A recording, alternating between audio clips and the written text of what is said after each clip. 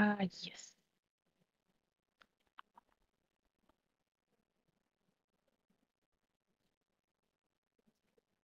Hey, good evening, everyone. Let me look at the sound levels. Hopefully it's clear. How are you? Last week of objective papers and you are done with your AS. Look at you, you've come so far, right? Okay, I'll jump to answer some questions. I think by this point in time it's tradition. Let me know how you're doing in the chat. You okay? I finally Cambridge has released the Feb March 2-3 papers. So I will do some now because I can find it from the Cambridge website, which means it's finally been published and teachers can discuss it right now. Okay, so if you have a link, you can share it with your friends. I believe most websites can download by now, but I'm not too sure about that. Anyway, hello, Unas. Okay, I'll do some questions. I'm going to start with the community post. So if you check the description for this channel, there's a community post.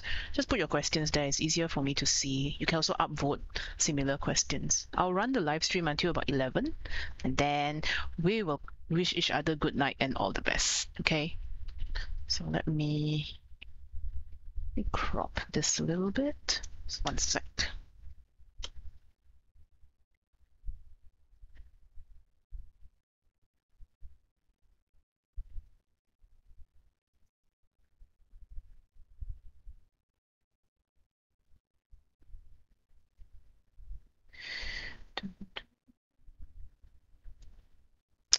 I need to go and find the, hang on.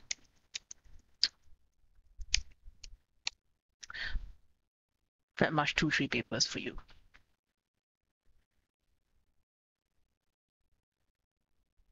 But in the meantime, if you have any questions, feel free to put them into the community chat. But in the live stream chat, sometimes the chat moves really fast, so I can't see anything. But it's fine. That one is for you to talk to each other. Okay, let me see.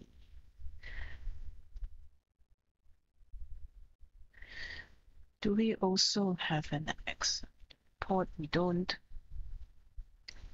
Okay.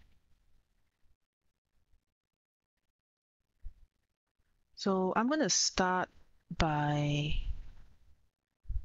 working on a question from the community post. This is a standing wave question. So let me crop it first.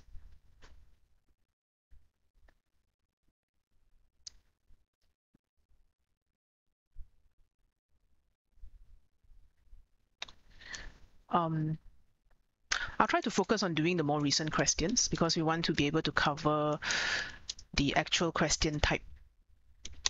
Because the older questions are not as recent, so the way of asking questions are different. Okay, and I think the key to answering objective questions is to be able to identify when a question would take up a lot of time and when a question can be answered immediately.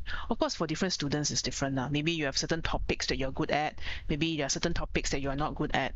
So ideally, you want to spend for paper 1 around 1 minute per question.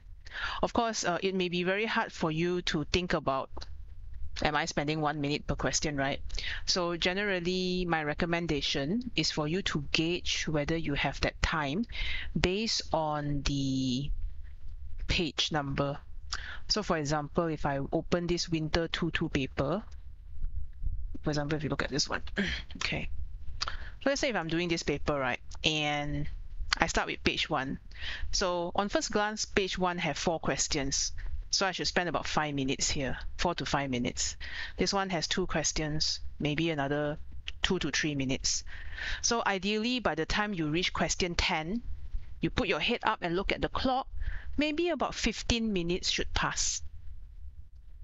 Okay? Then you continue on with your life, and then maybe when you finish all the elasticity questions somewhere here, your question 20, and you look at the clock, oh, maybe another 40 minutes has passed. It's still okay, good pace, but cannot slow down.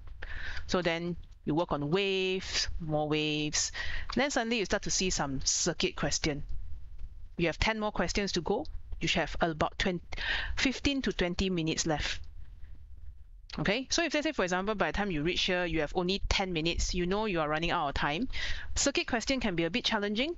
Go to the back and do the easy one first. Like, this, I find this very easy because it's just fundamental particles and quarks and alpha particles. So it's like chapters that you can study. So you want to quickly get this question out of the way. Now maybe you have 8 minutes.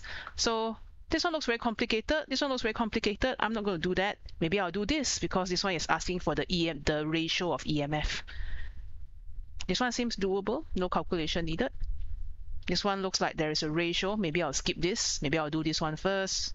So you got to strategize a bit and be very aware of your time. But ideally, you should spend around 1 minute per question, including shading.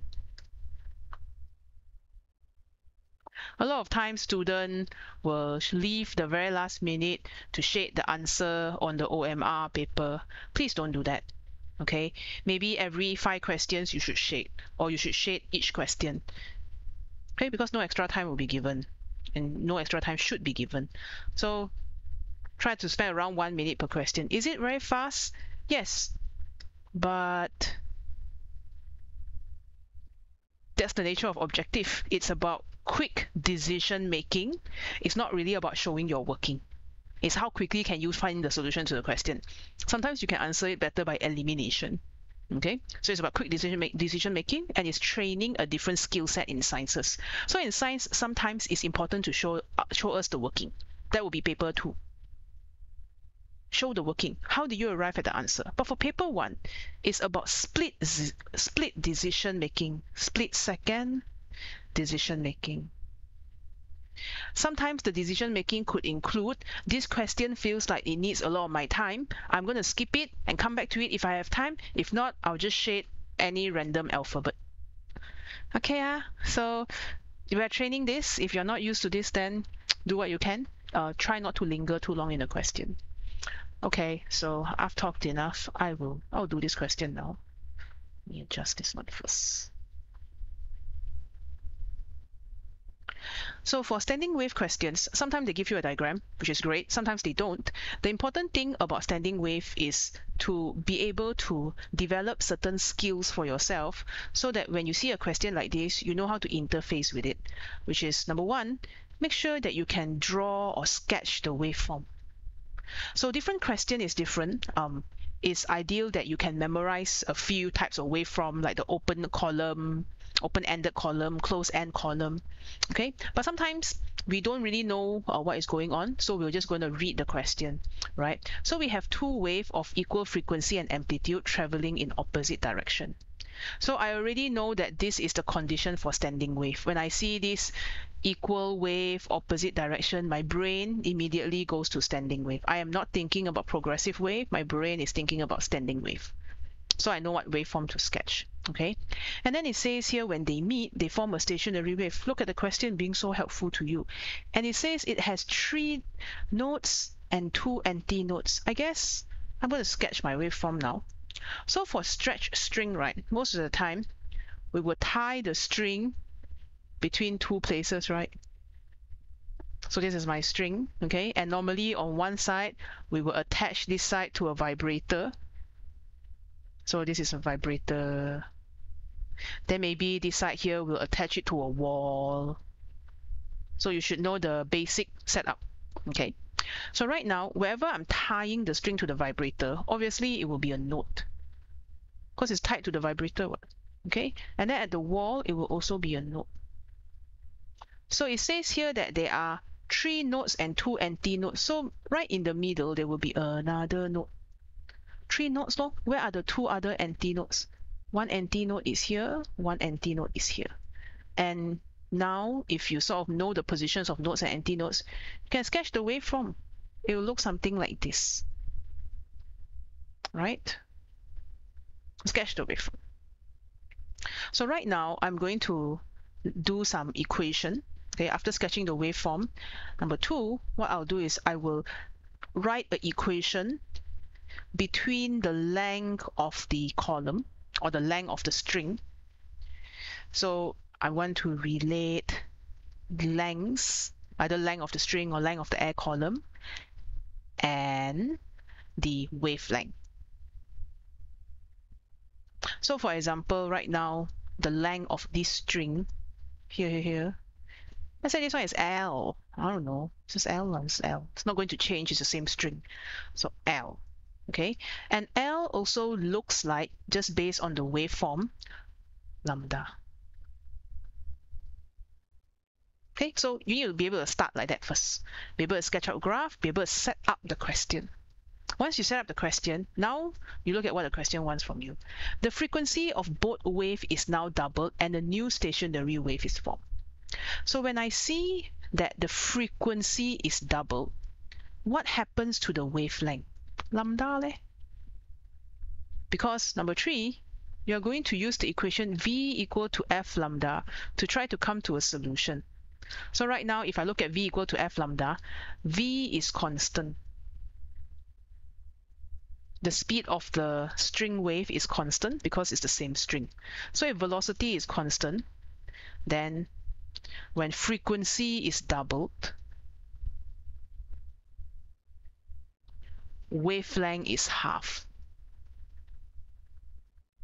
All right, so it's a bit like, let's say this is my lambda 1. So this is my first waveform. I'm going to call this lambda 1. So this whole length is also equal to lambda 1. Here to here is lambda 1. Okay, so this will be lambda 1. This is F1. And then now if I double the frequency, V is equal to 2F2. This is my second wave, the double frequency, 2F1, sorry. Double the frequency, right? So how should I make sure that the value of V is still the same? I will need to take this new lambda, divide by 2. That way when I cut them off, it will still be the same thing. So this will be lambda 1 divided by 2. Hence, you see the term lambda is halved. Okay, so how much work do you need to do to be able to do this in your brain? I don't know. Only you can answer that. But the whole idea here is when you multiply 2 numbers and you always get the same value, if one number is half, the other one must double. If not, how will you get back the same number? All right, so I know the wavelength is half. So what do I do now? They are asking me how many antinodes are there. So basically now, go back and redraw a new wave. Okay, so these are the tools you have. You can sketch, you can write L in terms of lambda if needed, and then you can just draw. So I'm going to draw again, but right now my wavelength is halved. So to halve my wavelength, I'm going to draw it directly underneath here so you can compare. This is my vibrator, and this is my wall. Half my wavelength implies that I can fit more waves within the boundary. Okay, so as usual, I'm going to start with a node here. We'll start with a node here. Okay, so let's imagine my string is here. Okay, something like this. So I'm going to start with a node here and a node here. And now I have to squeeze another wavelength inside. So I'm going to start chopping my waves into halves. This is the original lambda. I'm going to add another one here and add another one here. So now let me try to draw again. Is the drawing necessary? Not if you can visualize, but let's say, let's pretend that it's needed. So right now, if I look at this shape, I can see that I have already halved the wavelength. How do I know? Because now one wavelength, which is here to here, is exactly half of lambda 1. So this lambda 2 is actually lambda 1 divided by 2. Basically, I cut the wave into half. So right now, how many antinodes do I have? 1, 2, 3, 4. I'll have 4 antinodes. Okay? So students who answer this question a little bit quicker would be able to sketch the waveform and think to themselves, well, from this shape, right, I want to be able to fit, because I know the wavelength is half. So immediately they can tell that wavelength is half. So first they draw like that, and they think to themselves, I want to fit double the amount of wave, so they will immediately start to draw like that already, because they know that the wavelength is cut by half. So from this original wavelength, if it helps, I will delete this one. This is half. So the wavelength is already halved. So if the wavelength is half, means I can fit 2 waves. If I can fit 2 waves, means I can fit 2 more antinodes, and then they will choose 4. So I'll write this down here, the thought process. If the wavelength is half, I can fit another complete cycle, and another complete cycle means plus 2 antinode. So 2 plus 2 is 4. Okay? Or when you are practicing, you will need to draw them out until you are confident. Then you are able to actually do this slightly shorter thought process and choose the right answer. Okay, so that's it for this question. And stationary waves are like that. They will take out a lot of time if you lack of practice. So if let's say you haven't been practicing, that's okay. It's only 1 or 2 questions. Skip it. Come back to it later. You can slowly take your time to draw. Okay, so we're gonna continue. Let me look at the community posts, starting from the latest one or the oldest one. I'm gonna look at summer 15P11 question 3.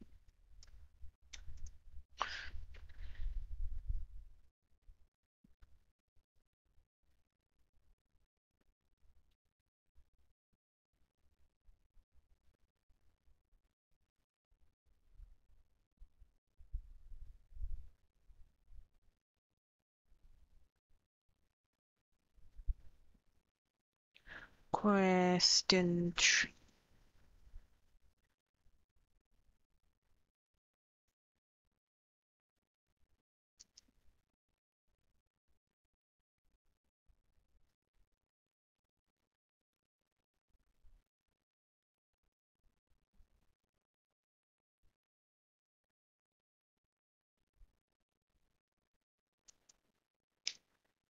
Okay, so it is this question, I believe.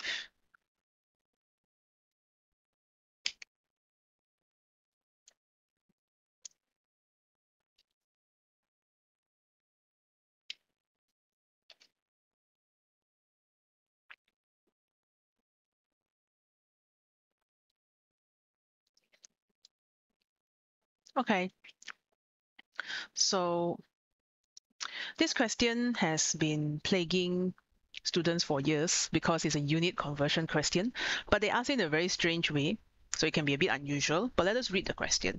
It says here that when a constant braking force is applied on a vehicle moving at speed v, the distance d moved by the vehicle coming to rest is given by this equation. Okay, where k is constant. Okay, so I'm given an equation, not sure where the equation comes from, it doesn't really matter. It says here that d is measured when d is measured in meters and v is measured in meter per second, the constant has a value of k1. So I'm going to write that down as a note here. Maybe I'll write it here. When d is equal to k1 v square, this unit is in meter, this unit is in meter per second. Okay, what is the value of the constant? So there's a new constant now. So what's that value of this new constant? When the distance is measured in meters, but I changed the speed. The speed is now measured in kilometers per hour. So let me rewrite my equation again. Now d is, let's say this is the second constant, I'm going to call this k2, okay? So d is equal to k2 v square. So this is m. However, this is kept in kilometer per hour. Okay. So right now, I gotta make sure that I know how to convert between, okay, I'm gonna divide and conquer. I wanna know how to convert between meter per second and kilometer per hour, because this is a different unit, right? So let me divide and conquer first and try to figure out what is the unit conversion between meter per second and kilometer per hour. Okay, so let's say, for example, I look at 1 kilometer per hour. Okay, this is the same as let's say I want meter per second. So I'm going to multiply this one by km, 1 km. But because I cannot change the value, so the unit that I don't want, I'll write underneath here. But the unit that I want, which is meter, I will write up here. But 1 km does not make 1 meter. So hopefully you know 1 km is 1000 meter, or 1 times 10 to the power of 3. Okay, so that this entire bracket is 1. Okay, and then later on there's a per hour here. I don't want hour, so I put the hour on top here. And I think to myself, what is 1 hour in terms of seconds? Well, that would be 3600 seconds. And again, in this bracket, the value here is 1. So I didn't change the value. Okay, so right now what I'll do is I'll cancel the units that I don't want, remaining the units that I want, which is 1000 meter over 3600 second, making this 1 over 3.6 meter per second, 1 kilometer per hour. Okay, this tells me that the conversion factor is 3.6, meaning if I want to convert kilometer per hour to meter per second, I will divide by 3.6. If I want to convert meter per hour, or rather the other direction, meter per second to kilometer per hour, the conversion factor is 3.6. Let me see. 1 meter per second is 3.6 kilometer per hour. So this will be multiply, this will be divide. Okay, so conversion factor is 3.6. Some people know this already. They already know it's 3.6, maybe through practice or exercise, or they memorize. Then they don't have to do this. They save themselves a minute or 2. Okay, so right now, immediately, I need to think strategic. I have a square here. See a square? So this tells me that 3.6 is out, because I need to square this 3.6. So 3.6 K1 is out. And also, if I take out my calculator and check in on 1 over 3.6, this is also out. 0.27278 out. Thanks to the square. So I'll bet you that 13 is 3.6 square and 0.072 is 1 over 3.6 square. So these are our 2 contenders. Does that make sense? So if let's say, for example, if I'm doing objective, very quickly when I see 3.6, right, I already know the conversion factor is 3.6. These 2 is automatically eliminated. I have a 50% chance of getting the right answer. Okay. All right, so the second thing here is try to figure out whether you need to multiply or divide by 3.6. Okay, so right now, if I want to, let's say, make it easy for myself and not think too much, I see that I have 2 equations here. Equation 1 and equation 2, correct? Okay, so you know what I'm going to do? I'm going to divide my equations, but I will factor in the units. Is that okay? So right now, my equation 1 is d is equal to k1 v square. The problem here is v, so I'm going to be very mindful about what this v is. And then divided by d over k2 v square. This is a different unit. Okay, so the unit, or rather I'll mention here, taking units. Right, so the units for d and d is m over m. There's no problem with the value or the units for d. Okay, and now what you are left here is k1 over k2. This one also is okay. I'm happy that they are here because I actually need to find k2 in terms of k1. But what is the unit for v square? V square here is meter per second. And kilometer per hour is down here. Sorry, kilometer per hour. Yes, square. So I can't cancel off the unit without making them the same. So it really depends on, meter per meter is cancelled. K1 over K2. Depends on what I want to substitute in, right? So let's say I go the easy route here. 1 kilometer per hour is 1 over 3.6 meter per second. Can see this factor here, right?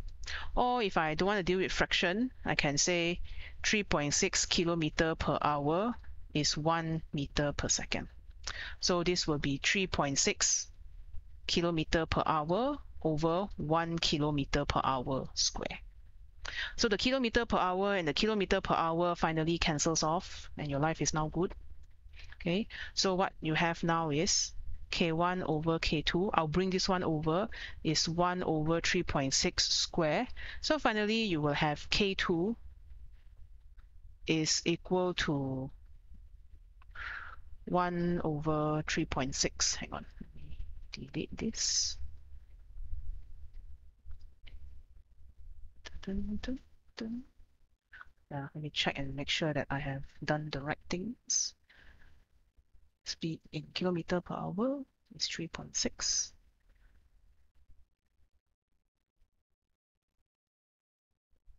Okay, so from here I will have K2 is equal to 1 over 3.6 square K1, or K1 over 3.6 square, and this would be equal to 0. Answer is A lah. Let me square this. 0.0716. You okay? So the answer is A. So this is a kind of a difficult question, but even if you don't know what to do, or you couldn't think of dividing the equations, don't worry about it, because you can always think of the fact that the conversion factor is 3.6 and eliminate B and C. Okay, and find out that at the end of the day, what you're trying to do is you're trying to find K2 in terms of K1. So you can do equations, you can do elimination, or you can even just directly substitute this one in here. Okay, so that is this one. Let me check out. Yeah, this question is a headache. It's only one question. I tell you what, Cambridge doesn't check out too much on the questions. They will keep the same questions. So if you see it again, you already know the answer.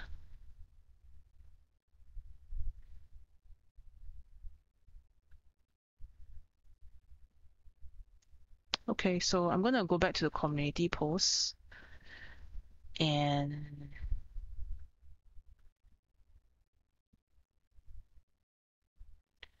see what are the remaining questions. If you have a question to follow up here, you can go to the community post and just ask underneath.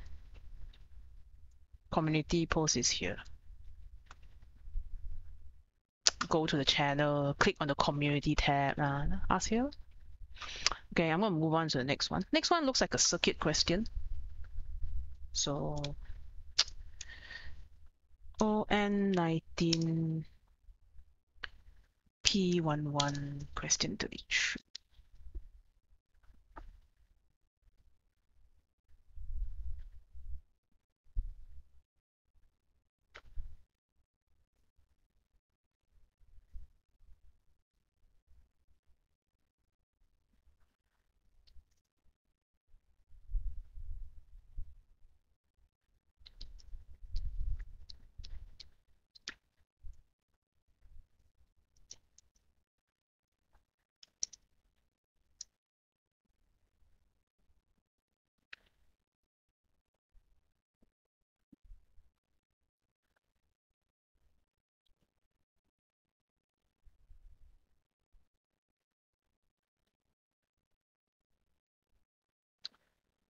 Winter 19.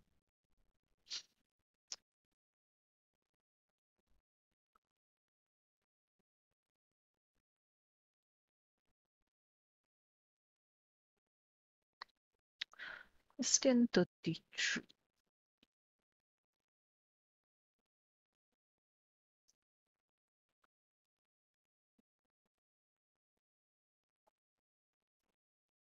Okay, this question is a graph question.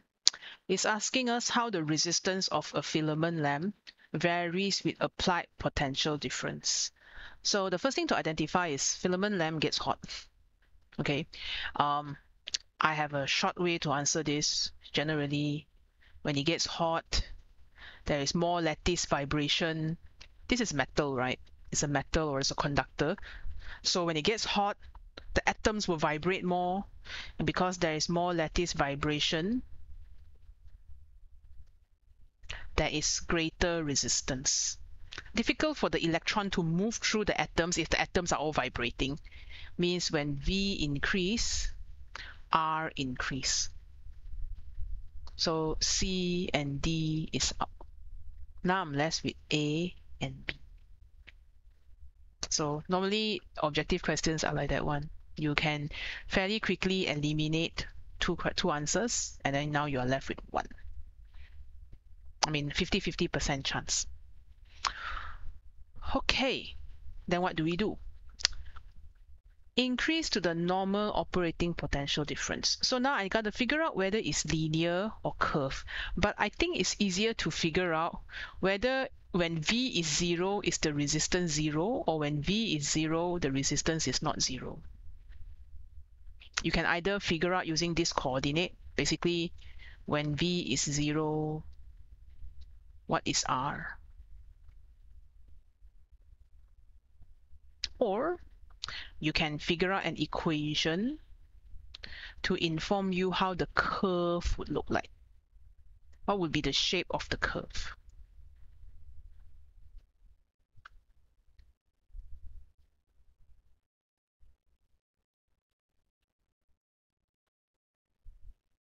Okay.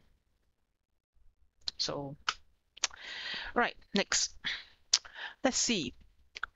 Maybe we need an equation, or we need an IV characteristic curve for the filament lamp. So if let's say I look at the IV characteristic curve of a filament lamp, I kind of sort of expect a graph to look like this. So the resistance actually decreases because remember, resistance is the ratio of V over I, right? So right now, I think about the ratio of V over I. The ratio of V over I here is very weird because here when V is equal to 0, I is equal to 0, R is equal to what? 0. No, if you do maths, you know you can't divide by 0. So from here, I cannot conclude because I don't know what is 0 over 0. You go and ask a maths teacher, they also undefined, cannot define. Okay, but definitely not 0. So I feel that the answer could be A. Okay, and also at the same time, when V is equal to 0, does it mean that the filament has no resistance? Cannot be, right? Okay, so basically, when V equal to 0, R cannot be 0. That will be a one way for you to choose A fairly quickly. But let's say, for example, you still want an equation because it looks linear. So you want an equation that feels right to you when it comes to the linearity. It's a little bit pretty difficult because you are dealing with a curve here, right? So if you're dealing with a curve, there's pretty much nothing much that you can do to try to come up with the gradient of this curve because the behavior of every single question is, or rather every single filament lamp, depending on the type of material that they use, is different. Okay, so I think the answer here is A, and mainly this is referring to this one. So the filament lamp will always have resistance because it's a type of material, a type of metal, right? Okay, filament has resistance when PD is small. Not exactly 0, doesn't really matter, it has to be small.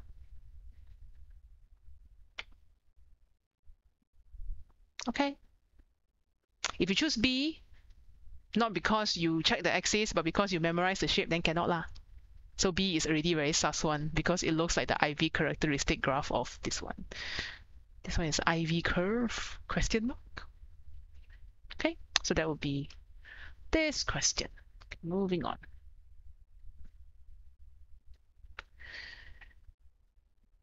Difference between diffraction pattern of double slit and diffraction grating. Have you, the one you can Google.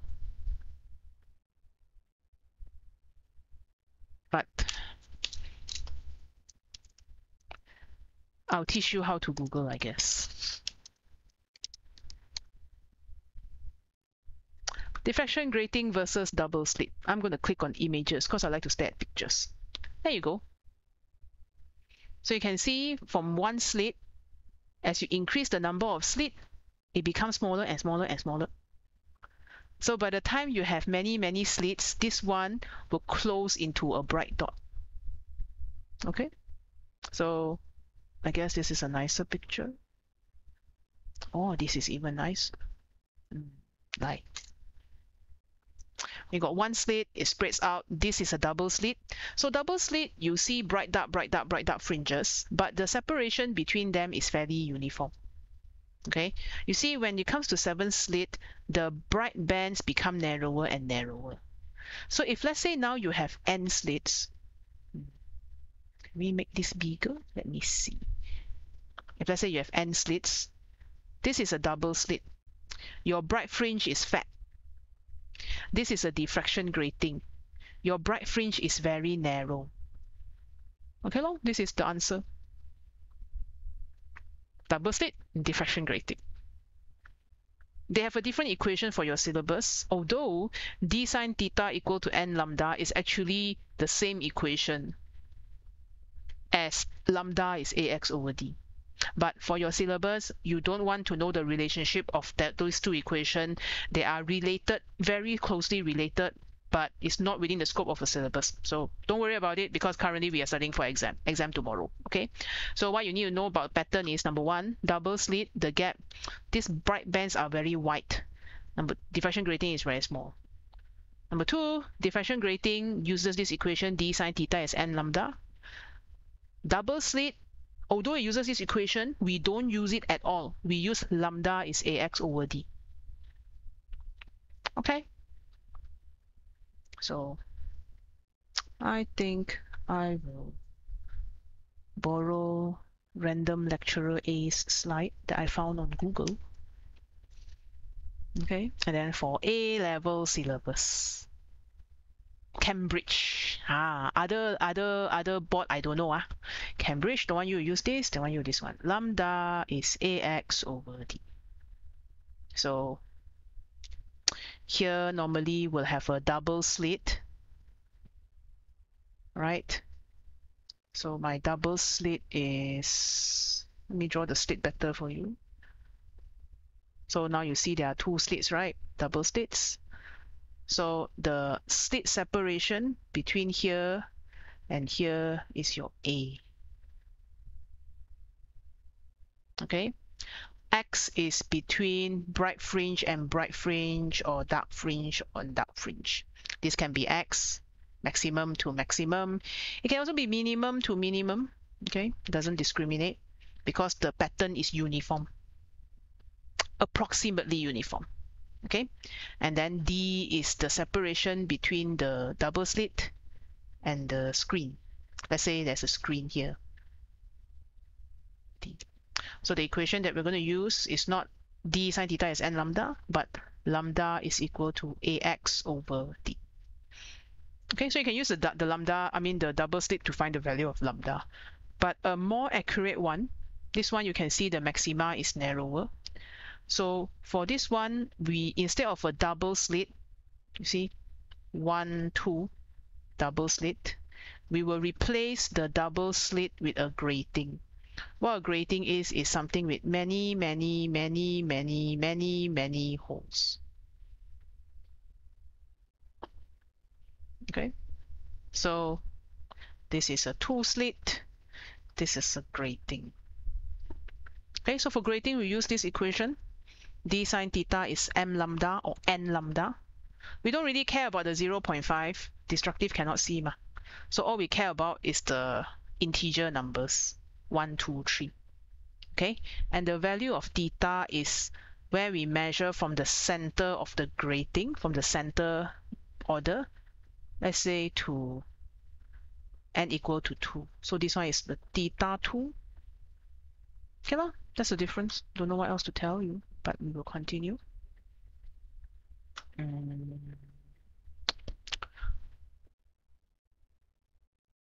Winter 22. Okay, let me type out the question. ON22 P13 question 10. I'll do this, then I'll roughly check on chat. Maybe I should look at chat now. How are we? Okay, no one is. Yay. Okay lah, talk to each other. Ask questions in the community post.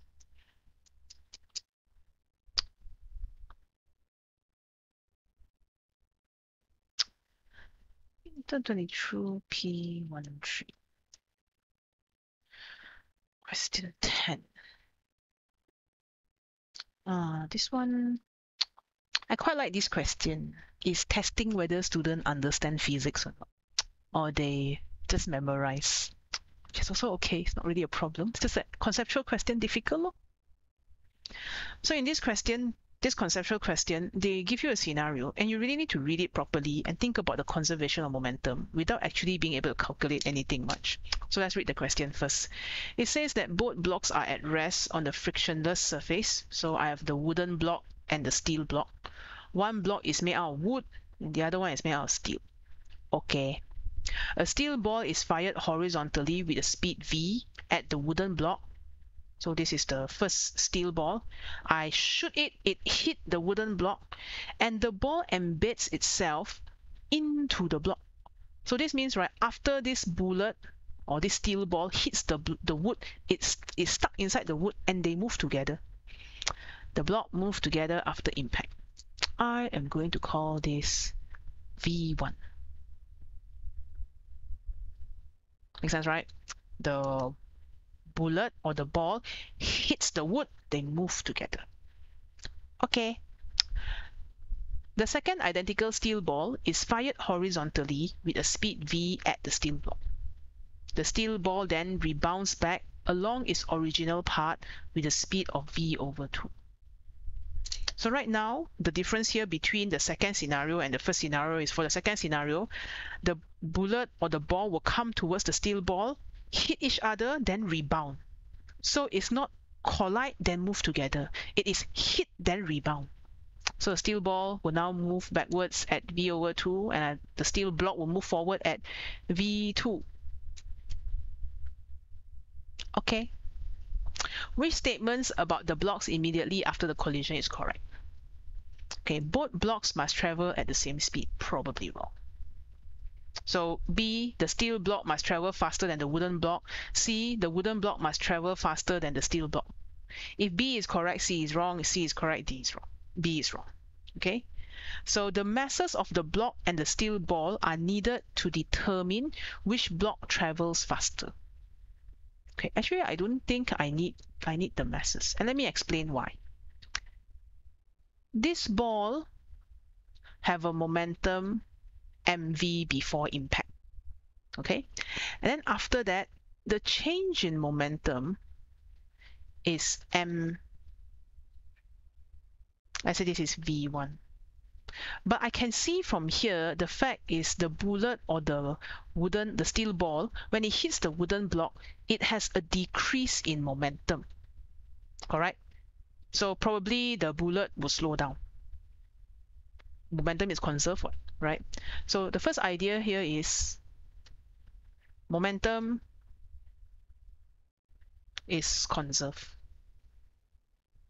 So if momentum is conserved, the change in momentum of the ball, do they call it the ball?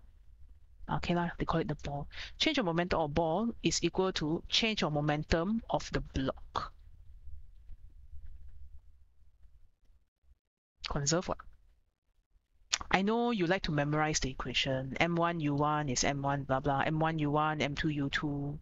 You can write that, it's not a problem. But I can also think about the fact that if, let's say, the momentum of wood plus 1, then the momentum of ball will minus 1, because momentum have to conserve. If one goes up by 1, the other one will go down by 1. So change in momentum of ball is equal to change in momentum of wood, wooden block, whatever lah. But in the opposite direction. I don't really care about the opposite direction though. So I'm going to write the magnitude. Because right now, there's no statement here about direction. It's not paper 2 question. I don't want to overload my brain with too many things, okay? Number 2, I can say that for the wooden block,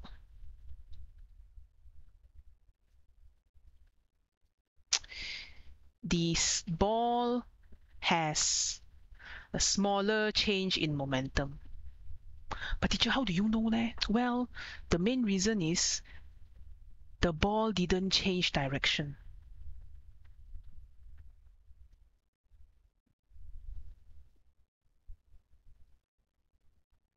This is the fastest way to know to compare the relative magnitudes of the change in momentum.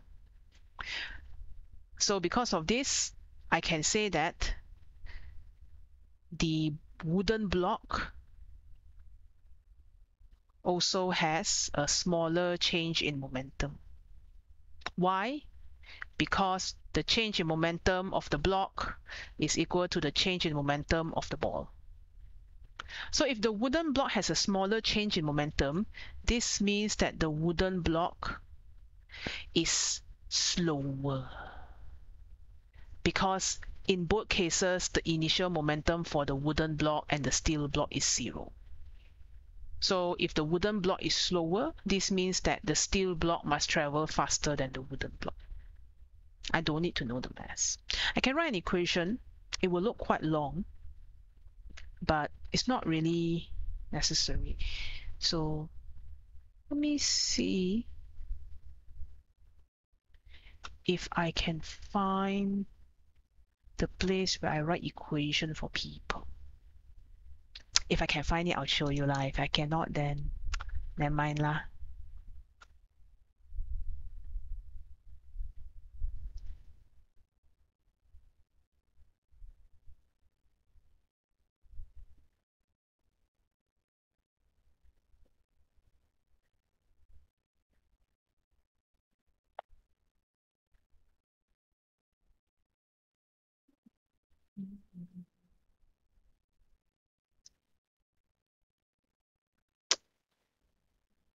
Ah, yes. Okay. I'll flash it in front of you.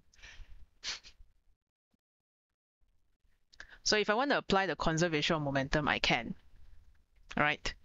The initial momentum is the mv of the ball plus the wooden block, which is not moving, and is equal to this one. And then I rearrange, I get v1. I repeat the same thing for the steel block. So you can check the equation is the same. It's just that now this change direction already. So if you change direction, instead of mv over 2, it's negative mv over 2 plus mv2. All I want is to compare v1 and v2, right? So I'm going to do a bit of rearranging. So this negative mv2 bring over becomes positive mv over 2. So 1 plus 1 over 2 is 1.5, no? So 1.5 mv is big M v2. I just bring over and divide. So I compare these two. It's pretty obvious that 1.5 mv over m is more than 1 mv over m plus m. Because m plus m is already a bigger denominator. So you divide by a bigger number and your numerator is already smaller. So it's pretty obvious that v2 is bigger than v1. So if you want to do the maths, can. But again, what did we say at the beginning of today's live stream? 1 minute, right? So I'll only do this if I already finished the whole paper and I got nothing to do in my life and I kind of like, maybe they tricked me. Then I come back and try lah. If not, right, my logic here is just the starting momentum is 0. This bullet has more change in momentum. It experienced more force because it's like literally reverse direction. So surely the steel will move faster. Then I choose B law. Then I move on with my life law, which you should do so. Here's the explanation typed up. Screenshot if you must. Okay. So the whole idea is you could either do everything or you could just do the logic in your brain then choose the right answer. Ready your brain. Okay, what's next?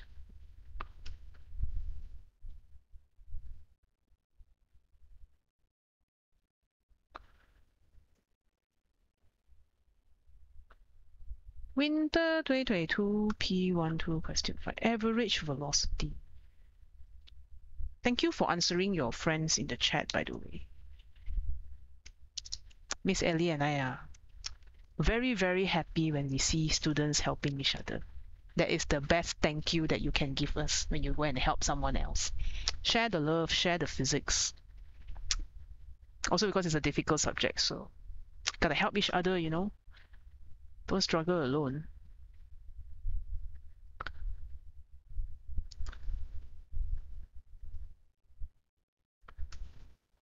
Okay.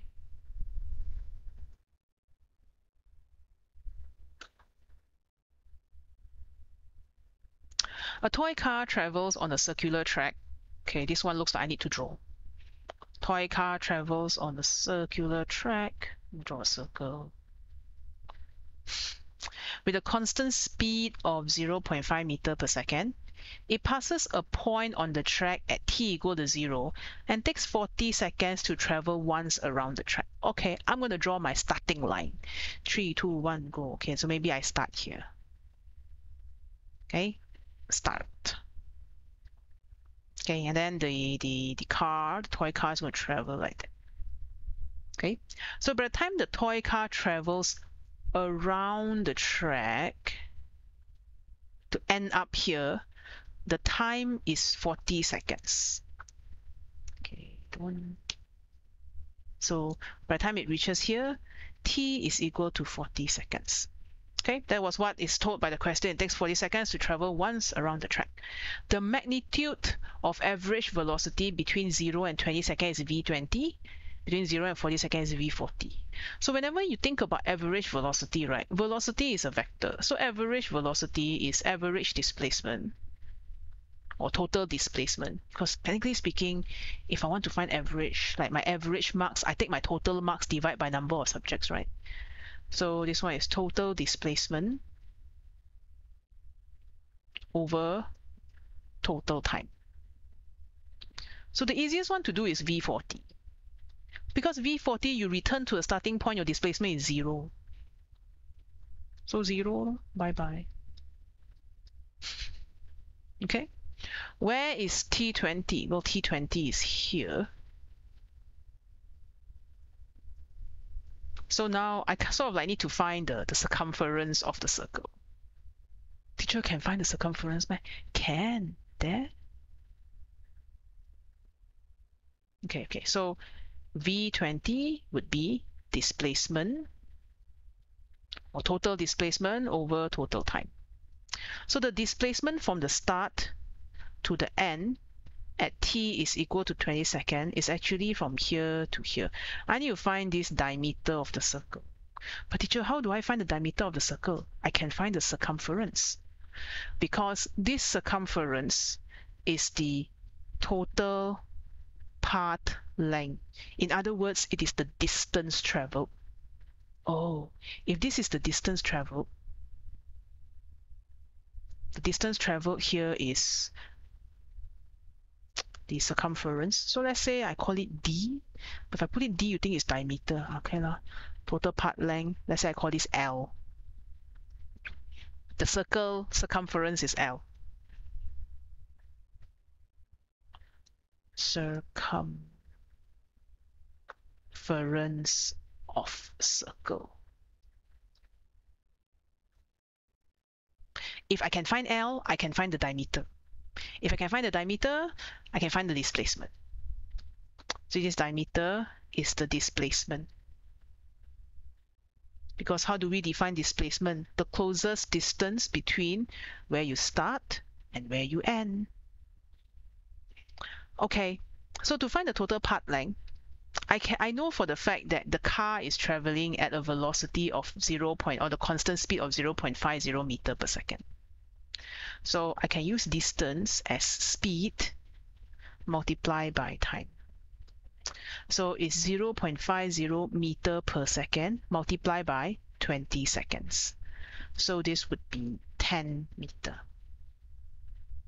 So if the circumference is 10 meter, then how can I find the diameter? Circumference will be pi d. Pi d is 10 meter. So if I want to find the diameter is 10 over pi. I can press my calculator or I can just put inside here lah. Okay, so V20 will be 10 over pi divided by 20. Okay. 10 divided by pi divided by 20. So 0.159, 0.10 divided by pi. Wait, did I mess up something? 0.50 meter per second, 20 seconds to travel along the track.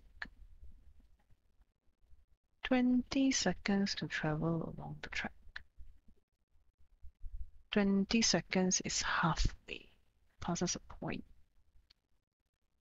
Track, 20 seconds, 0.5 times 20 is 10. IRT diameter. 20 seconds should be halfway, right? So did I math wrongly? Divide by pi. 3.18 divide by 20. 159. Where did I make a mistake? 0.5 to pass a point. Track t equal to 20.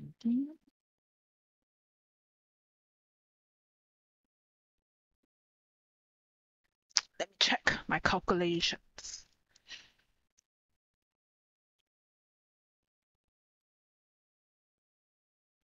Total displacement. Turn one round. Then the average displacement. Calculate the diameter wrongly. Hang on. Long time since I did much physics.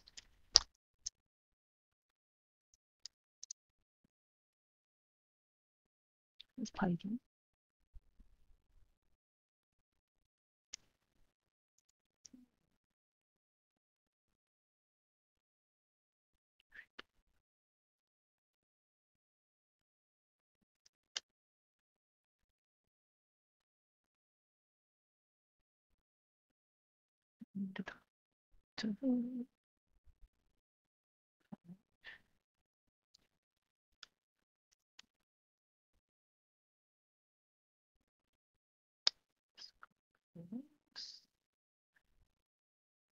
Half pi d. Oh, because it's not the whole diameter, it's half. See, maths is rusty. Half. So this distance is not the circumference. It is half the circumference. That's right. See, you get a physics teacher to do maths. Maths is rusty. You probably have better maths than me. So this is 20 pi. Yes, very good. Thank you, chat. So what would this one be? The answer would be 1 over pi. So 0.318 or 0.32. Okay, the answer is A. See, can do the difficult one, cannot do the easy things. Very normal. Also, currently Miss Ellie and I are taking a short break, so I'm doing the live stream during our semester break. I haven't touched physics for a week. Physics is rusty. That's why you should practice, especially when you are close to the exam.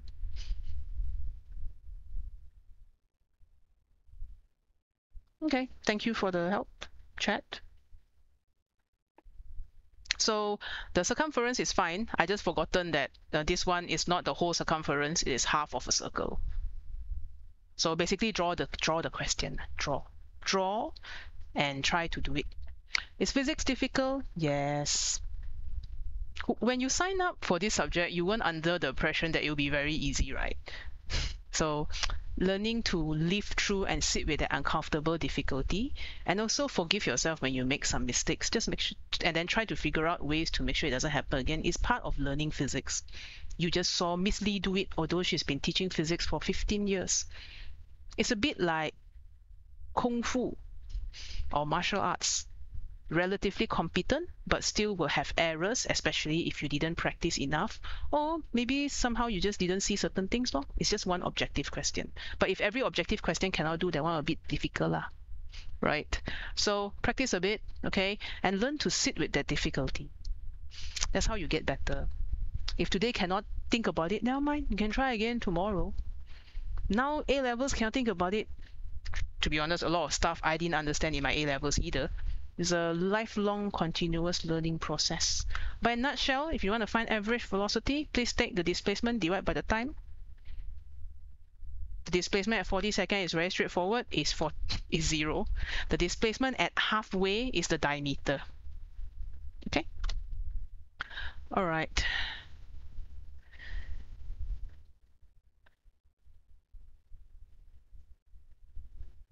May June 21 P12. I'm not answering any particular paper. I'm just answering the questions people are asking me. Do you have a question? Don't ask in the chat in the stream. Ask in the community post. Go to the community tab and ask in the community post. Okay, I'm going to assume that I understand your paper code because it's not how I code my papers, but yeah. This is from Nawid Ahmed. Okay, then maybe I'll do 1 or 2 questions about electricity, 1 or 2 questions about circuit, and 1 or 2 questions about polarization. Then we got nothing else to ask. Community post, I can't really read the chat because it requires me to click into a different space. And the chat is for you to chat with each other. So your question will get bumped away. Please don't spam the chat, okay? Okay, we have about half an hour left, so let's look at this question. P12 question 13. I feel like we have recorded this question. Let me check.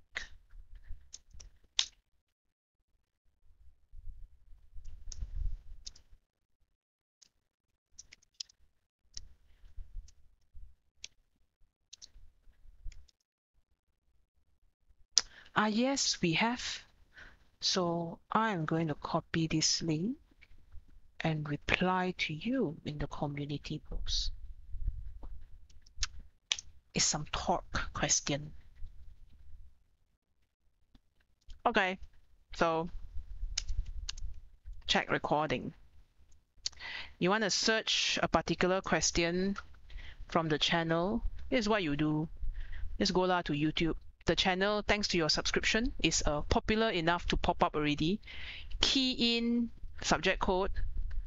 The way we code the papers is the sitting, the year, the paper number, the question. Then you can see Miss Ellie's beautiful face here. Or I guess you can see this person, or whichever lah. Doesn't matter. As long as you learn, we are happy. It really doesn't matter to us. Physics is physics. Okay? So if you want help for any particular objective question, you can just search using the paper code. Okay, so let's see. Maybe I will do the questions about circuits and superposition from the Feb March paper. Yeah, let's do that. Let's do some circuits. I'll do the difficult ones. Do you want me to do the easy ones? Okay, well, I will do.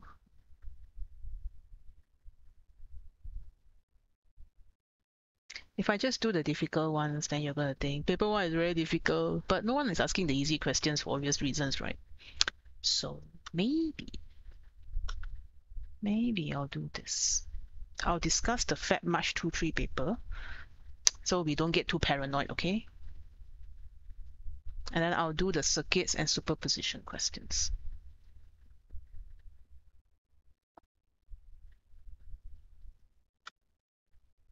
Loading. Okay, there you go. So the so-called not so fair part is I have done one of the superposition question because it was asked in the community post. But we could work on, okay, I will do circuits first.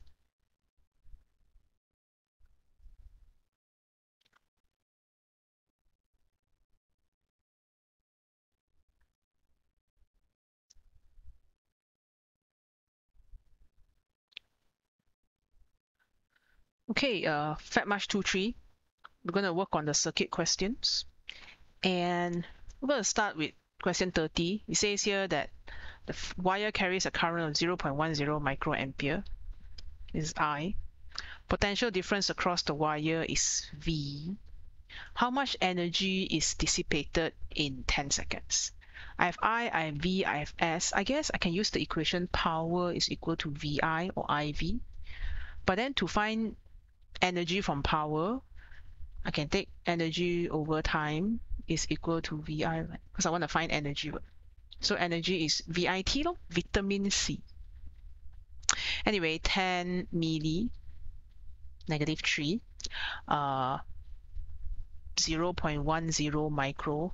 This one is basically tell me you are testing whether students can do prefix without telling me that you are testing whether students can do prefix. Time is 10 seconds. Okay, I'm going to do a gathering of prefix, okay? So right now I have a negative 3 here. I have a negative 6 here. So negative 3 and negative 6 is negative 9. Okay, then 10 times 0.1 is 1. 1 times 10 is 10, so I'll put back 10 here. So it's 10 times 10 to the power negative 9. But negative 9, is it nano? Is it pico? Well, micro, nano, pico. Micro is negative 6, nano is negative 9, pico is negative 12. So this is 10 nanojoule. D. Okay, this is a question that is actually testing your prefix on top of testing whether you understand circuits. Okay, next. Question 31. In this question, you are asked the definition of potential difference across electrical component. So whenever you see potential difference, right, V is always energy transferred per unit charge. This one is a memory question, meaning you're supposed to memorize the definition. Okay, so the extra thing I can give you is when we talk about potential difference, it is electrical energy to non-electrical energy per unit charge. This is the more detailed definition, or you could just say energy transferred per unit charge if you're talking about a shorter version. Okay, EMF will be in the opposite direction, non-electrical to electrical. Okay, right, circuits not difficult. Carrying on. Let's look at this question. Which graph represents the way current through a filament lamp varies through the potential difference across it? If I know the shape of the graph, I know the answer is B. Okay, in fact, I can even label the different types. But generally speaking, filament lamp gets hot. I have experience of touching a hot light bulb. So when I touch a light bulb and it gets hot, filament lamp gets hot. So I know when it's hot, V increase or I increase, then the resistance will increase. If the resistance will increase, this means that the ratio of V over I will be bigger here compared to, let's say, here. Okay, so the answer is B. This one is an ohmic conductor because it obeys Ohm's law. Normally at constant temperature. This is a diode. This is a thermistor. Will it save you time if you memorize them? Sure, but if you can't memorize and you know the properties, you can deduce it. All right, so far so good. Let's look at 33. The table shows the property of two different wires P and Q. Wow, so nice, they give you table. Sometimes they give you in a paragraph, which is kind of annoying. And it says here that the wire P has a cross section of diameter D. What's the diameter of wire Q? Okay, so basically, if I have another column for diameter, if this is D, what is the diameter of Q in terms of D? Okay, step 1, write equation. R is equal to rho L over A. Step 2, use the equation for wire P and wire Q. So wire P, R is equal to rho L over A. I'm going to call this AP because I don't know what's the area of P. Okay, and then repeat the equation for wire Q. Wire Q is R over 4, 1 over 4R is equal to 1 over 3 rho 2L over AQ. Now I see a lot of things that I don't want to exist anymore. All the rho, the L, the R, I want to be able to cancel them off because I need to put in the value of D inside area soon. Okay, but the easiest way to get rid of the equation is not really by substitution, it's by multiplying them. But if let's say, for example, if you multiply or divide them and your brain just cannot for whatever reason, then what I would suggest is obviously there is the most easiest way to find the common subject of the equation. So I'll put 4 here. Okay, so this will be 4 over 3 rho, bringing up the 4 or multiply both sides by 4, which is the more accurate way of saying it, over AQ. So now I got equation 1, equation 2. And I can equate equation 1 to equation 2. They look the same, right? So rho L over AP is equal to 4 over 3 rho 2L over AQ. I'm doing this rather than my usual method because I realize some people tend to struggle with it, which is okay. Here's an alternative that you may want to try out. But hey, look at me. I like cancelling stuff. Please don't cancel the area. The area are not the same. At least we don't know yet. Okay, so I'm just going to pull this here. AQ over AP is equal to 4 times 2 is 8. 8 over 3. Hopefully my maths is correct. All right, anyway, area is pi d over 2 square. But instead of pi d over 2 square, I can put pi d square over 4, right? Pi dq square over 4 divided by pi dp square over 4. You know what I'm going to do? I'm going to just bye-bye. So this will be 8 over 3. I want to find the diameter of dq in terms of the diameter of dp, which is given d. There. dp is d, what is dq? So if dp is d, what is dq? I'm going to bring over here and square root 8 over 3. Okay, so dq will be equal to square root of 8 over 3, which is 1.63, which will make your answer B.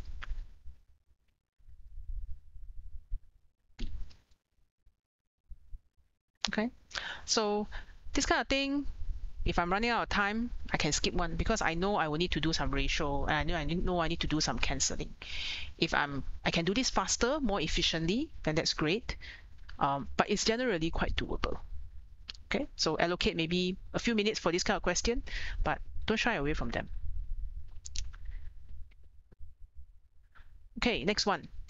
A cell has a constant EMF. A variable resistor is connected between the terminals of the cell. The resistance of the variable resistor is decreased. Which statement about the change of the cell's terminal potential difference is correct? Okay, I'm going to draw the circuit. As I draw the circuit, I will talk to you a little bit about statement questions. In your objective paper, you will encounter, but I'm not sure which subtopic lah, a statement question like this, meaning they are trying to test your ability to conceptualize stuff. Some will discuss tonight as well lah, right? And when you see a statement question, you gotta ready your brain, right? You gotta like, I know my physics, you know, I'm not going to be fooled by your questions. So you gotta think that way, though.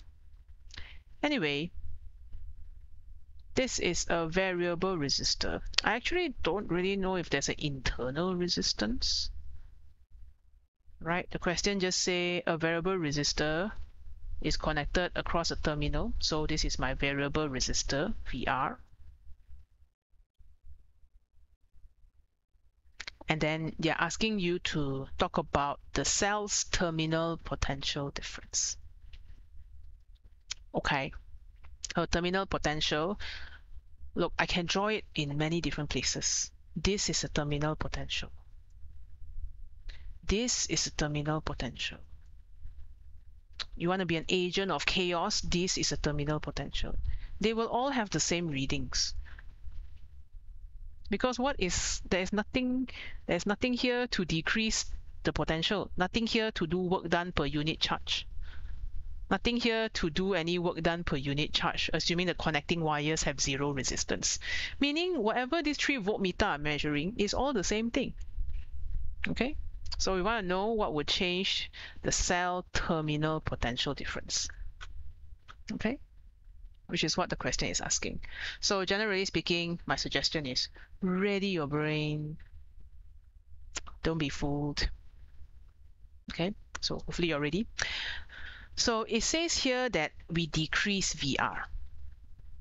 If I decrease VR, the amount of potential difference across VR decreases because there is less resistance. So there is basically, when VR decrease, the voltmeter reading should decrease. Okay, if it makes you happier, I guess you can write an equation. EMF internal resistance, E is equal to VR external resistor plus VR internal resistance. Kirchhoff's second law, conservation of energy.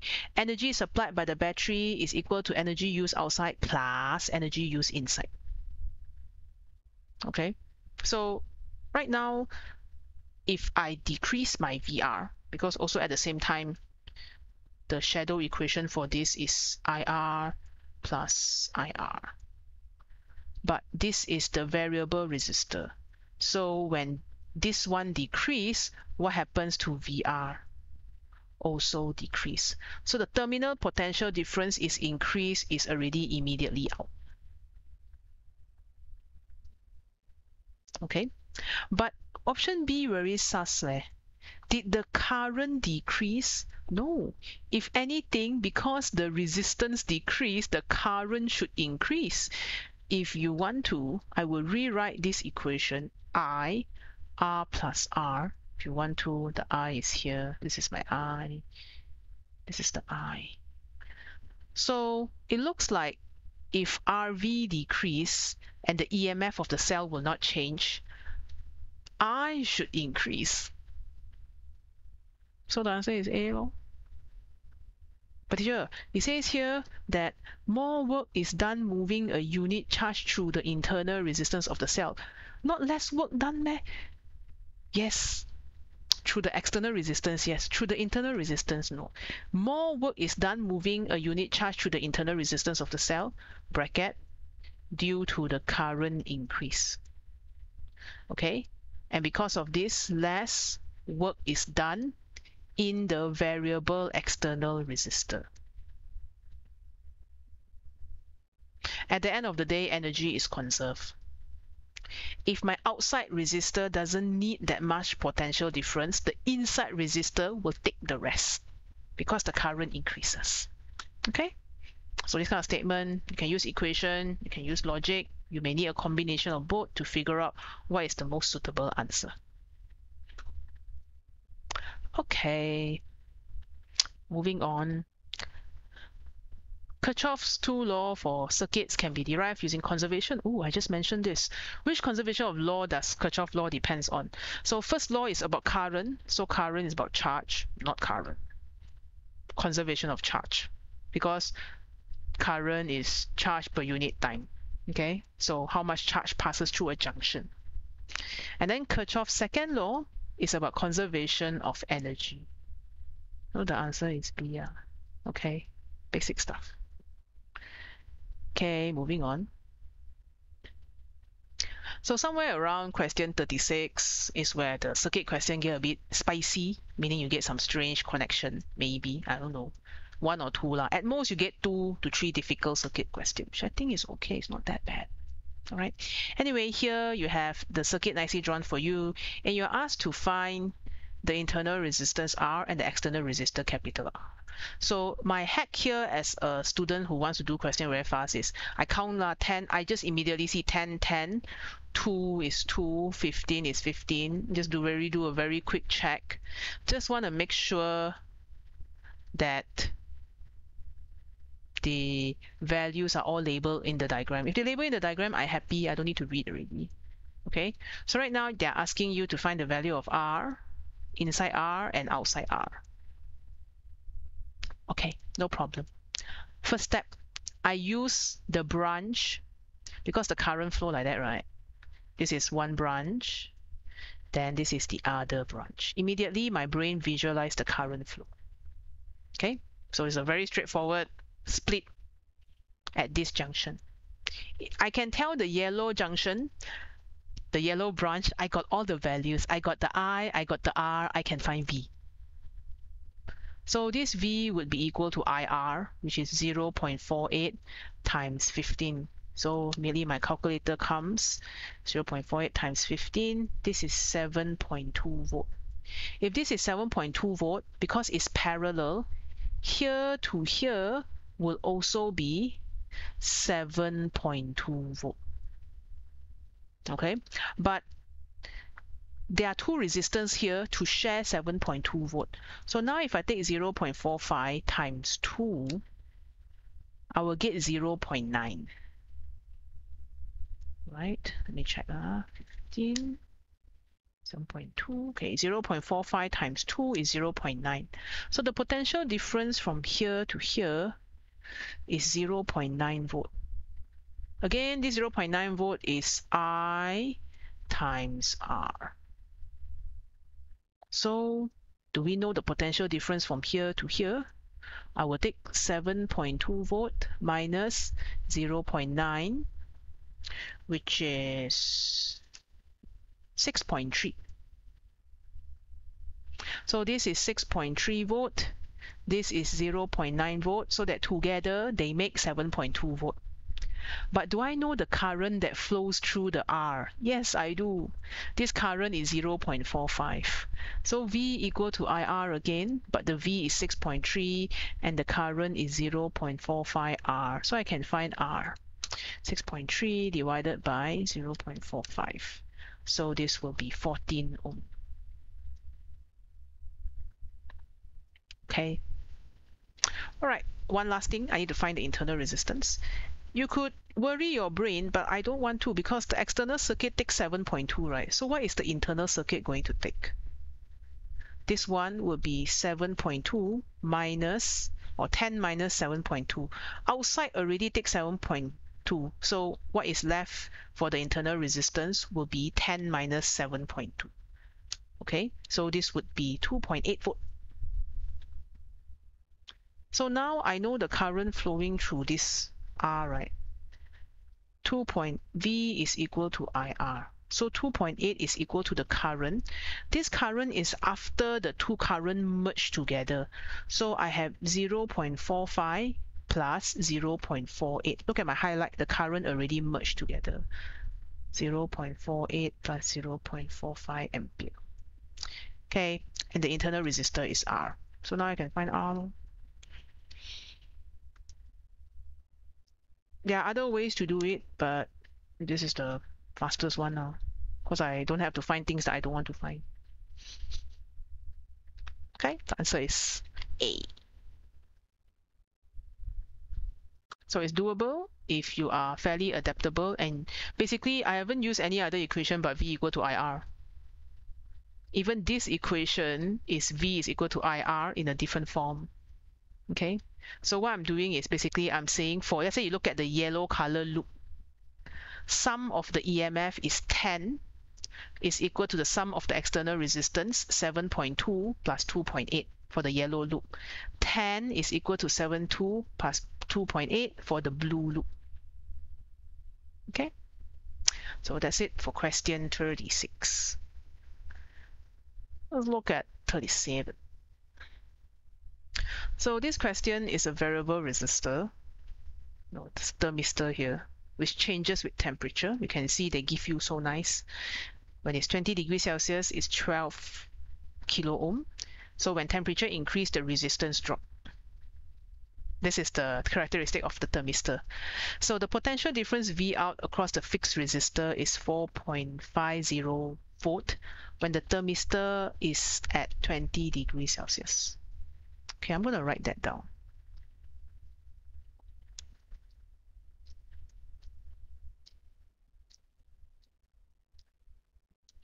(20°C).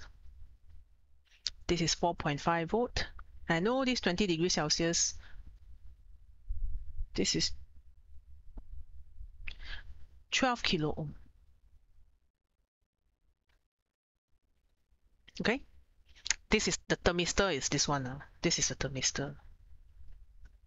So the external resistor or the fixed resistor and the thermistor have the same resistance at 20 degrees Celsius. So that means if this is 4.5 volt, let me change color.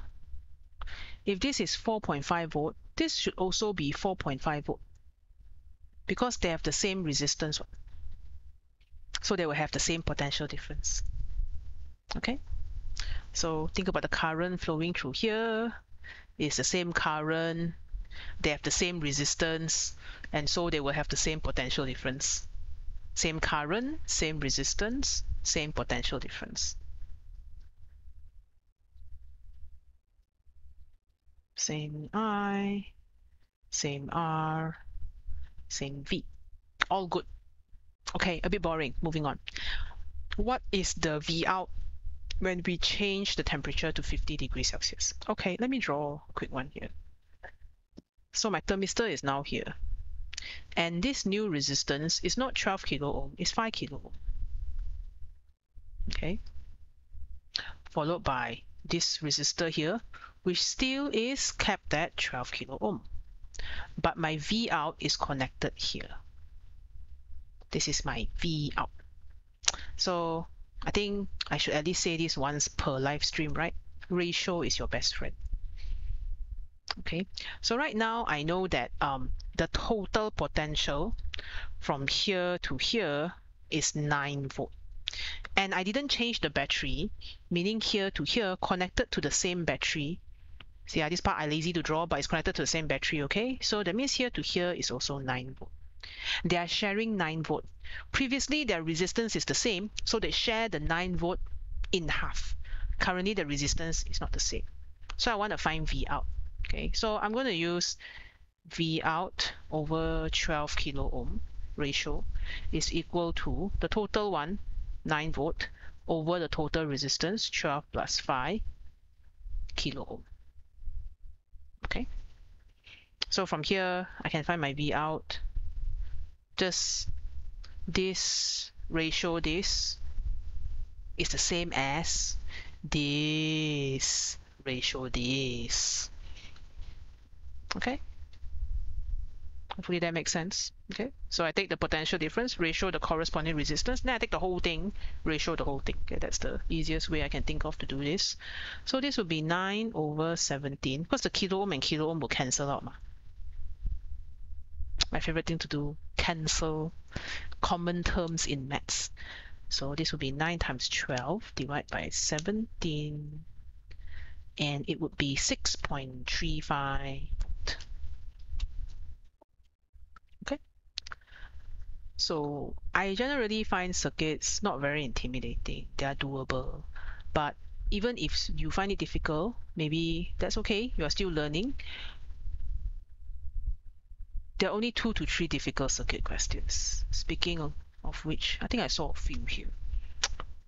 So I think I'll end tonight by doing the strange looking bridge ones that people tend to ask me.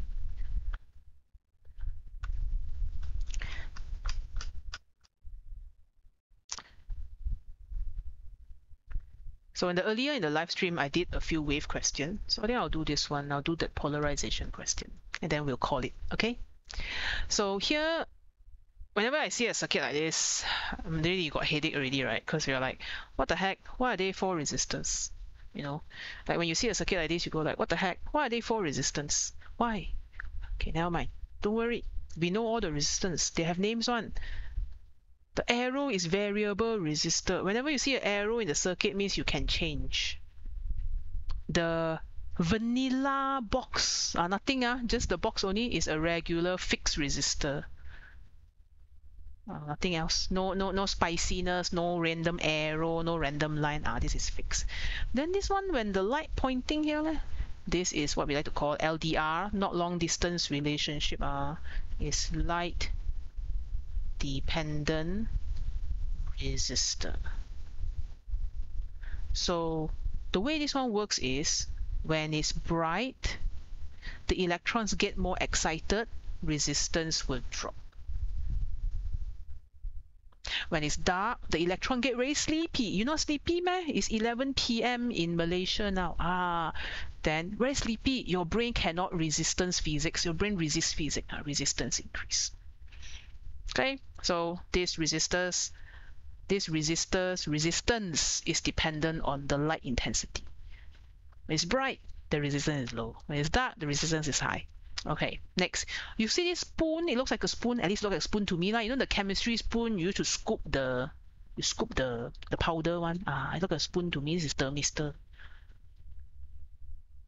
Okay, this looks like a spoon. Okay, if not, then you just accept that this is the symbol of thermistor. So for this thermistor, we did the question just now already, but the whole point here is this thermistor, when it's hot, the resistance will drop. When it's cold, the resistance will go up. Okay.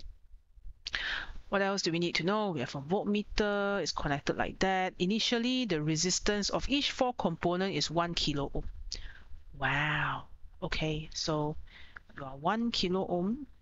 You are 1 kilo ohm. You are 1 kilo ohm. You are 1 kilo ohm. In this setting, the voltmeter reading will be 0 because everything is perfectly balanced. If it's 1, 1, 1, 1, then you look at this positive terminal of the battery. This is 6.0 volt. This is 6.0 volt. Okay. Then this variable resistor will minus 3 volt. Fixed resistor minus 3 volt. Okay, you got no more volts. Time to go back to battery to recharge. Okay. LDR minus 3 volt, thermistor minus 3 volt. Okay, you got no more battery, go home to recharge. Get the idea? But right now, you want the voltmeter to show a positive reading. So if you want a voltmeter to show a positive reading, currently this voltmeter is 3 volt. This side here is also 3 volt because 6 minus 3 is 3, 6 minus 3 is 3. 3 and 3 got no difference. That's why the voltmeter reading is 0. 3 volt, 3 volt, 0. Potential difference, there's no difference. Okay, so if I want to have a positive reading, I need Vx to be bigger than V1. That's how I'll get a positive reading. I need the potential here to be higher than the potential at 1. The positive should win. Then I get a positive reading. So here are my options. Number 1, decrease the temperature of the thermistor. Okay, I am going to crop the circuit and go through it one by one, but presumably when a student is doing this, they don't need to explain to anyone their reasoning, so it shouldn't take as long as I will take now. So the first one I'm going to do is I'm going to decrease the temperature of the thermistor. So if this T decrease is colder, right, R increase. So if R increased, previously it was minus 3 volt, right? Now it could be like, let's say minus 4. Then here would be minus 6 plus. Then here will be minus 2. So that when you start with 6, you can end with 0. 6 minus 2 will make Vy 4. Remember this one was 3 just now? Cannot lor. Vy is bigger than Vx. So A is out. Okay. B. Increase the resistance of the variable resistor. Okay. So if I want this resistance increase, then here will have a greater potential drop. It's R here increase ma. So maybe now this is minus 4. So you know how we started with 6 here? 6 minus 4, this one become 2.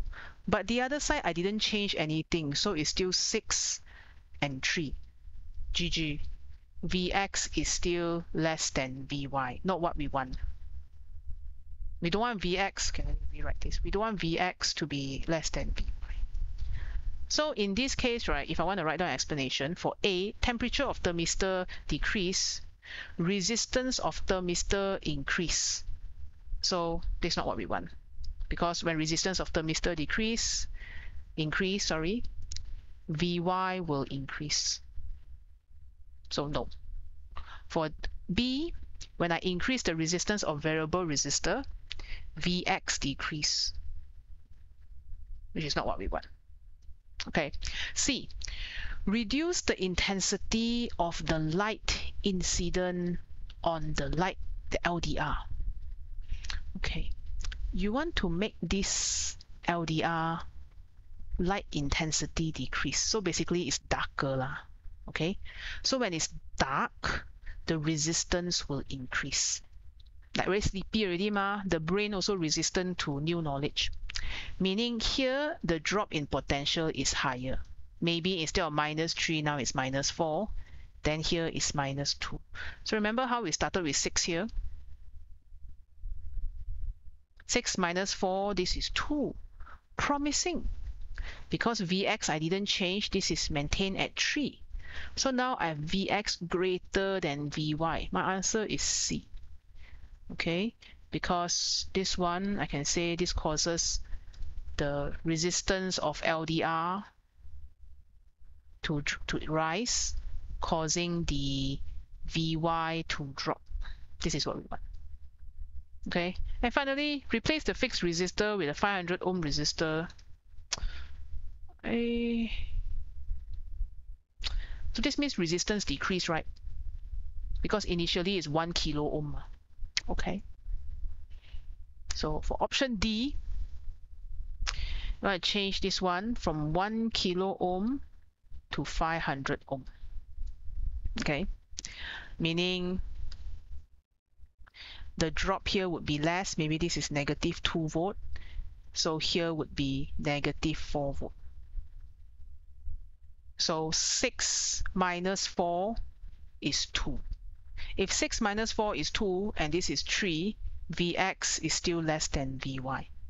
Because when the bottom resistor decreases, it will take less potential. When it takes less potential, the other one will have to take more. Teacher, how you know the values is 3? I know the value is 3 here because the resistance are all the same. That's how I know it's 3, because it splits into half. Okay? There it say here, initial resistance of each 4 component is 1. So everybody is 1. We equally share the potential. 6 is shared, 3 and 3. So the midpoint will be 3. How do I know after all these changes that it is 2 and 4? I don't know. I just know it decreased only. But it doesn't matter, because I just need to know whether it increased or decreased, because all I care about is positive reading, and to get a positive reading, my potential difference at X must be greater than Y. So this kind of question need time for you to actually solve or to digest one. So give yourself that time. Of course, you can just don't care because it's an objective question, but it's also a good place if, let's say, you've been putting in effort in circuit to show that you can answer the question well. It's the only time you can show that you answer the question well. Okay? So These are critical engineering skills. We are confident that you can develop them. The important thing is to not develop them the eve before the exam. Very stressed already, right? So do what you can. Okay. And I think we did the bridge. So I think one last thing I'll do is the polarization question. Okay, this one. Okay. So here's a polarization question. And it would be the final question for tonight. And then I'll maybe look at chat for a few minutes. So this polarization question, we have a beam of vertically polarized light. So this is the beam that is coming. They are vertically polarized, meaning, you know, the light is oscillating up and down, vertical. The filter can be rotated so that it is always in a plane perpendicular to the beam. The transmission axis is initially vertical. So I'm going to draw the initial situation. So initial situation, and I sometimes will draw this in 2D so that you can understand what is going on. This is the transmission axis, which I will draw in dotted line. Okay, so this is the initial position, initially vertical. The light was also initially vertical. Maybe I changed the color of the light. The light is also initially vertical. So let's say the light that enters in here is I, or I naught. Then the light that come out here is IT transmitted. So this is the initial one. The initial one, theta is 0. I can say the transmitted is equal to the incident. Okay. Now we are going to start rotating. The filter is first rotated clockwise by 30 degrees so that the transmitted light wave have an intensity I30. Okay. So I am going to now rotate my filter a bit. Let's say somewhat in this direction, doesn't really matter. I want to rotate it by 30 degrees. So this was the original position. This is the, I'm just going to continue. Okay, this is the vertical line. I rotate this by 30 degrees, meaning now my transmission axis is here, where this is 30 degrees. But where is your vertical, the original light? The original light is here. So right now, your transmitted is equal to I naught cos square 30 degrees. Okay, because the 30 degrees is the angle between the wave and the transmission axis. They asked me to call this I30. Okay, well, I30 is I naught cos square 30, right, is root 3 over 2. So 3 over 4. Or press calculator. Okay, continue. Filter is then rotated clockwise by another 30 degrees. Okay, okay. Rotate another 30 degrees. Okay, I don't even know what rectangle I'm drawing right now, but again, I don't really care about the rectangle. I care about the axis. Because this is where my light is. This is the orientation of my light. Okay, no, hang on. It looks a bit ridiculous. Something like this. I rotate some more. Okay. But where's the transmission axis? The transmission axis is further angle 30 degrees. That means from this angle, I rotate another 30 degrees. So now I am here. And what is my new angle? 60. But where is my wave? I didn't change my wave. My wave is still here. I rotate another 30. So 30 plus 30 is 60. But I didn't change the wave. So the wave is still at the same place. Which means my now I transmitted is I naught. Because don't forget, this wave is I naught. Okay. This one is your I naught. Your incident wave. It's still the same wave. This one is I naught. If you want to write Malus law in its entirety for this one, this is cos square 0. Because the theta is 0. And cos 0 is 1. 1 square is 1. So IT equal I naught. Okay? But right now, this transmitted axis is equal to I naught cos square 60. Because this is the angle. So don't forget, this angle, I want to emphasize this many times. Okay? This angle is the angle between the wave and the transmission axis. So you must always be very clear where the wave is vertically polarized or where is the wave oscillating. Okay, so hopefully that's you remember that. Anyway, the transmitted for this is basically, I call it I60 lah. I want to find I60. Okay, so I60 is I naught cos square 60 is 1/4.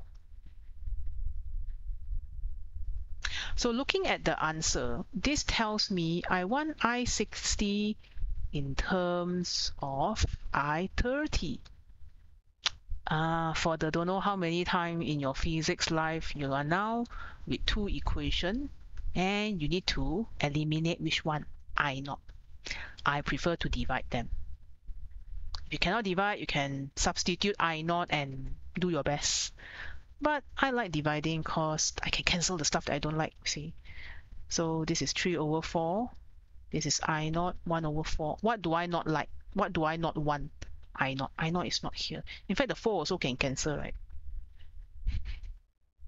So then after that, I bring the 3 over. So 1/3 I30 is I60, and 1/3 0.33 I30 is I60.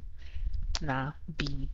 Okay, so what did we learn in this question? The important thing, the very important thing is when you apply the law of Malus or Malus law, which is new in your syllabus, you always have to take the angle between the wave and the transmission axis. The wave I draw in light blue.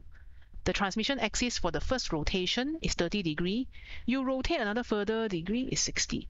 Write down the Malus law equation first. Then only see what you can do. Okay? Don't jump step. Especially if you haven't done enough questions, don't jump step. It's okay to do step by step. I don't think that the shortcut is viable unless you know the shortcut and you can't make mistakes. All right. So this is the polarization question. And if you need some superposition questions, they're all already recorded. Please use the playlist. Miss Ellie and I slowly build a library for a reason. Because one person, one session will not be able to cover the entire breadth of your syllabus. You hear that? You, one person, one night cannot do all one. Just do what you can and get enough rest before tomorrow. Okay, so I think in a few more days you will finish your AS. Look at you go. Okay, and when you finish already, take a good break, this weekend.